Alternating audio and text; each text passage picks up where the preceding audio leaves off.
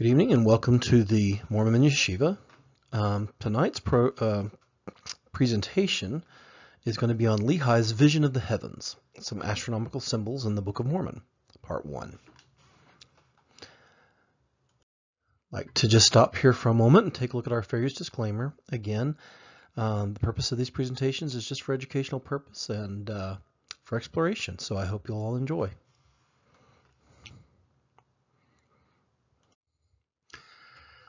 The heavens declare the glory of God, and the sky above proclaims his handiwork.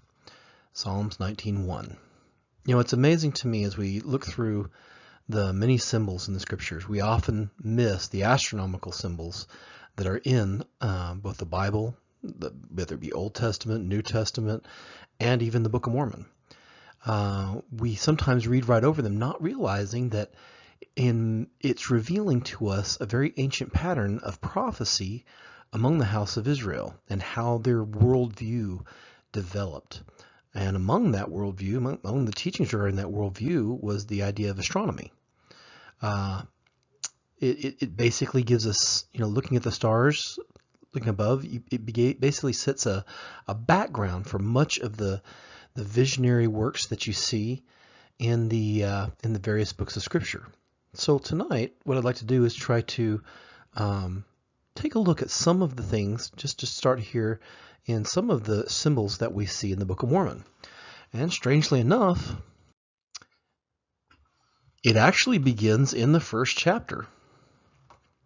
In chapter 1 of Nephi, it says, "And it came to pass that he being Lehi, returned to his own house at Jerusalem. And he cast himself upon his bed, being overcome with the Spirit and the things which he had seen.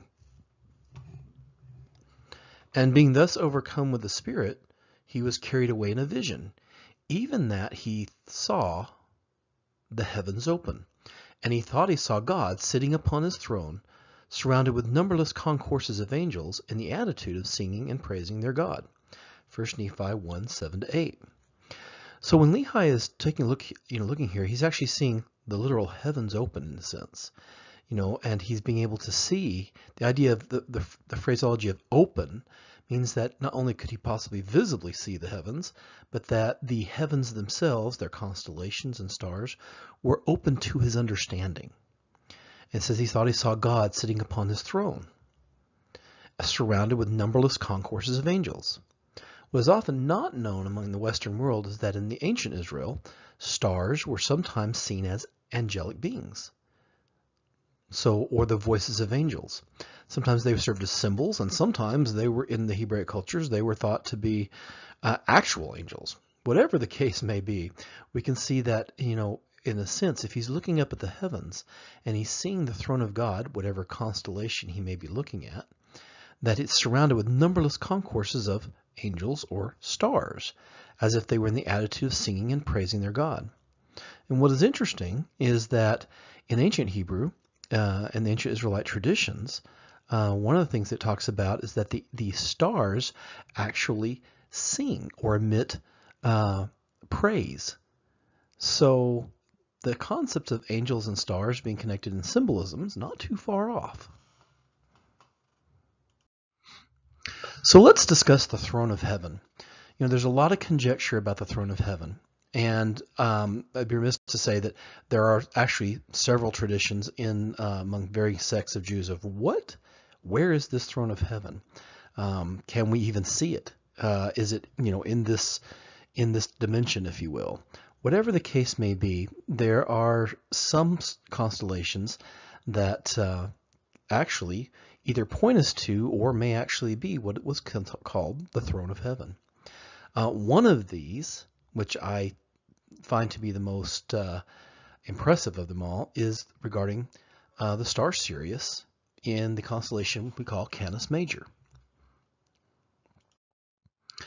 It's interesting that in Mormonism, which is very unique in this way, is the fact that Joseph Smith revealed something regarding a star or a celestial body that he called Kolob.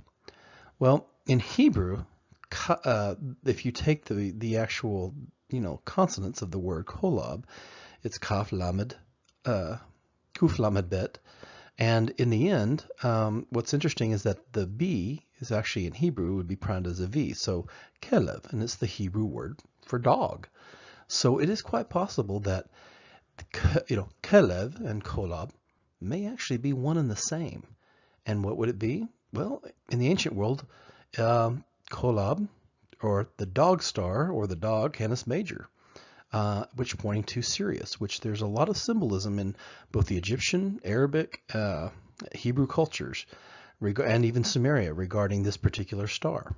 So it's a really good candidate for potentially being the throne of God, or Kolob, which is closest to the residence of God. So Kela means in Hebrew like the heart, which shares common roots with other Semitic roots. Semitic root words. So like it could be something in the heart, something in the middle, or in the center. But the idea being is that I find it interesting that here Joseph Smith in his in the 1800s, very little education, is actually pointing to this particular word as being nearest to the throne of God. And in the ancient world, we see a very common parallel amongst Canis Major, or the dog star, if you will, Sirius. So it is a possibility. It's something that it's potential that we could look to as Kolob or Kelev. What's also interesting is that in certain traditions of like such as the Qumran community, as well as some of the other Yemenite traditions, the Jubilee year was considered to be which was considered like a 49-year plus one, or 50-year cycle. And among one tradition, it was the cycle of Sirius B revolving around Sirius A, which is interesting because Sirius B is really not visible to the naked eye anymore without a telescope. So perhaps it's a throwback to a much more ancient era when potentially that Sirius B was visible to the naked eye and it could be seen. There are other tribes, certain Egyptian tribes, as well as the Dogon of Africa, who still maintain an understanding and a knowledge that scientists still to this day can't fully figure out where they got it from, of the idea of Sirius and Sirius B revolving around Sirius A. But there are certain traditions that talk about the idea of Sirius B, if you will, the star that revolves around Sirius A, being the marker for what could potentially be the Jubilee cycle among ancient Israel. Can't say 100% sure, but it certainly gives us cause to question. And that's what we're doing here. We're asking questions and we're exploring. So it may be that Sirius, the star Sirius, could be a very good candidate for what we call Kolob. If it's not, that's okay too. I guess God will reveal that in his own time. But I do find it interesting that among many of the ancient cultures, we see the star Sirius, or the dog star, or Kelev, or Kolob, potentially, being a celestial body of significance. So again, is it possible that Kolob and Kelev, that's the Sirius connection? Could be. Kolob signifies the first creation nearest to the celestial or the residence of God. In other words, it's not that Kolob may actually be the residence of God. It's a celestial body that's nearest to the residence of God. First in government and last pertain to the measurement of time. What's interesting is that to be fair, there are other ancient traditions, one identifying the constellation Orion. But to find Sirius and to find the constellation Orion, they're two very close bodies that are very close together. So it is a potential. There may be some relation. But whatever the case may be, it shows that there's a precedent for astronomical symbols, both in the foundation of Mormonism and in other scriptures. So in Hebrew, we would say that Lehi would have a vision of the Mazarot, or what we often call the zodiac, the 12 major constellations that we see from the earth, the brightest constellations. And it says here, and it came to pass that he saw one descending out of the midst of heaven, and he beheld that his luster was above that of the sun at noonday. Now, it is possible there are several stars, such as that take the name in Hebrew of the lustrous one, one of which is in actually Canis Major. So we may be looking at an astronomical symbol that perhaps Lehi was looking at when he beheld the heavens. But what's interesting is that he sees this being, or this, he saw one descending out of the midst of heaven. So the question remains that, we often think of, okay, he's having this open vision of Christ coming right down out of heaven. And that may not be all of the story. It may be that as he's, opening his visions to the heaven, as he's open and receiving understanding regarding the actual heavens above, that God is directing his attention, which would be very typical of the ancient Israelite prophetic process of viewing the celestial bodies, and he sees a particular celestial body as if it were descending out of the midst of heaven, and then, of course, whose luster was above that of the noonday sun. And he says, and he also saw 12 others following him. Now, traditionally, it says, and their brightness did exceed that of the stars in the firmament. What's interesting is that, again, we attribute this to a picture, if we will, of Christ and his 12 apostles. But originally in vision and in the prophetic tradition of ancient Israel, he actually may be seeing a particular celestial body, and then surrounding it, the 12 signs of the zodiac, the brightest stars. And how we know that is because it says that their brightness did exceed that of the stars in the firmament. So in other words, he's comparing the 12 others that followed him, and their brightness exceeds that of the stars of the firmament. So he's paralleling the 12 with the stars in the firmament. And what would be the 12 in ancient Israelite astronomical or astrotheological terms? It would be what we would call the zodiac, the 12 constellations. So imagine, not only is Lehi getting open to his mind a vision of the Messiah and the 12 apostles, but he may also be seeing a celestial body whose brightness is above the noonday sun, if you will, exceeding that of the stars, or the Mazarot, or the zodiacal signs surrounding that particular body. So he could be looking at a particular celestial body that he's able to visibly see in the heavens, and God opens his mind to it. It's very Israelite. Again, and it says, and they came down and went forth upon the face of the earth, and the first came and stood before my father, and gave unto him a book, and bade him that he should read. So in a visionary sense, we often get the description, we think that a particular one of the 12, or an angel, came from amongst those 12 that came with the one that descended, whose luster was above that of the noonday sun. And they may have come, and we see it like the picture drawn, that they came and gave him a book. But in astronomical terms, or astrotheological terms, he may also be viewing a particular constellation that came down to the earth, or fell below the horizon of the earth. Okay, so imagine you're seeing, just like this picture here, you're seeing the various constellations, and as as we revolve in our 24-hour process, the constellations begin to fall below the horizon. So it actually expresses an Hebrew idea of the constellations, went forth upon the face of the earth. In other words, they came down and they began to drop or fall below the horizon. There's another, in the book of Revelation, another type of phraseology that's used. It says, and the stars of heaven fell to the earth. I believe it may also be in Matthew as well. But the idea is when the stars of heaven fall to the earth, in our modern culture, we think, oh, great, we're going to get pelted by an asteroid or ginormous planetoid or asteroid type thing, and we're doomed. But in actuality, it's a Hebraic expression, basically just saying that the constellations fell below the horizons.